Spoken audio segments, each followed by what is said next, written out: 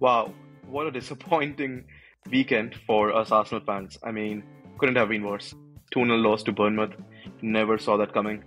On top of that, Saliba is not playing, is not going to be available against Liverpool. Yeah, kind of worries me a little bit, especially with the form they have, the clutch players in the forward line they have, and yeah, everything that they have going for them. We lost 2-0 to Bournemouth fair and square. I think most of it was our own doing. I do believe that if it was a red card, it is a red card. Our last man, I don't know what Saliba was doing. I think a lot of people are talking about PGM could have been stuck to a yellow, which was the on-field decision. I don't know why they went to review it again. But let's not talk about that. But let's talk about what Arsenal are doing this season and a few things that actually worry me about our team this season. And none of this that I'm going to say is puts me in Arteta out boat. I'm not Arteta out. I don't think even if Arteta or Arsenal finish fourth or outside of top four, Arteta should be out. I think Arteta is a long-term manager. Back him to the core. But that doesn't mean that we can't even criticize our teams or, when we see something that we don't like. Criticism can be healthy, and I really hope that this is come across as a healthy criticism. So the last 2 weekends we played Southampton and we played Bournemouth. Southampton are 19th in the table, Bournemouth are 11th. So one is basically a relegation for the team. One is a bottom of the table team who are doing well, but we should be beating them. Let's be honest here. Against Southampton, and this is where my criticism starts from. I literally have been saying it since last weekend. Against a team who are prime relegation fodder, do we need to play 6 or 7 or 8 defensive players out of 11? Against Bournemouth, who we should be beating, who we should be having enough quality to beat, should we be playing a midfield of Thomas Partey, Mikel Merino, and Declan Rice, and only have 3 attack-minded players? Because all 3 of them are arguably, 2 of them are CDMs, and one of them we haven't really seen. So we hope he's in progressive LCM who can pass and do stuff, but he's not Odegaard. He's not like the intricate passer. So it's a very conservative lineup, and it's a very pragmatic approach of playing a team who we should be beating on any given day because we are the Arsenal and we are competing for the league. If we are doing that, we are focusing and depending so much on finishing the very few chances that we get.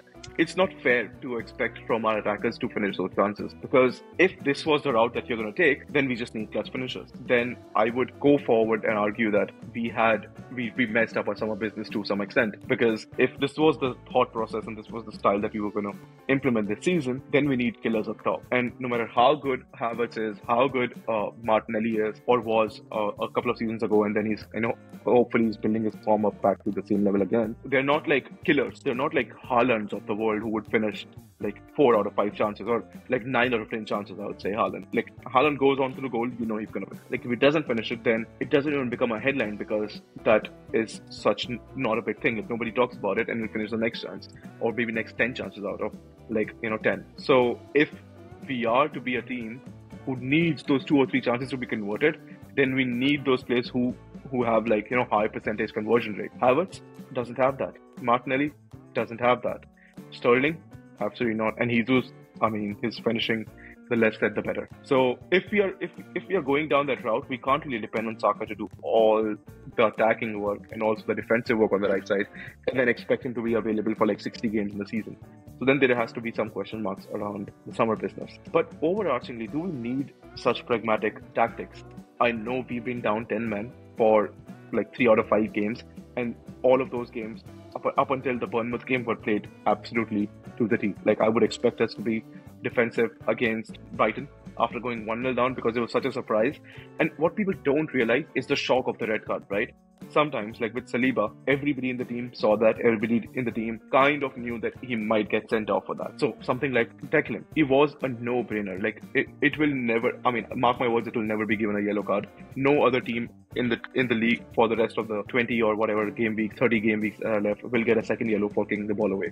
It just happens with Arsenal. And funny enough, it happened twice. With Trossard, same thing. The shock of getting such a silly second yellow, which would never be given otherwise, kind of puts the team against us versus them mentality. But my question is, after experiencing whatever we are experiencing with PGMOL, why are we so defensive? Do you actually, Arsenal fans, expect Liverpool or Manchester City to play the way we played against Bournemouth? And I don't expect them. I expect them to be punchy. I expect them to be going out there and playing their game. And even if they are 10 against 11, I expect their quality to shine, Whereas for us, we are expecting one or two chances that we create to be converted. And yes, Martinelli's was the best chance, but that was also the only chance. Like, it wasn't like he missed 5 or 6 chances. He just missed one. Like, we didn't create a second or a third chance for him. So if we're not doing that, then how can we expect our attackers to flourish in a system which creates so little chances? So I think a lot of it is solved by Odegaard. So I'm not saying that we lack the facilities to implement a free-flowing football,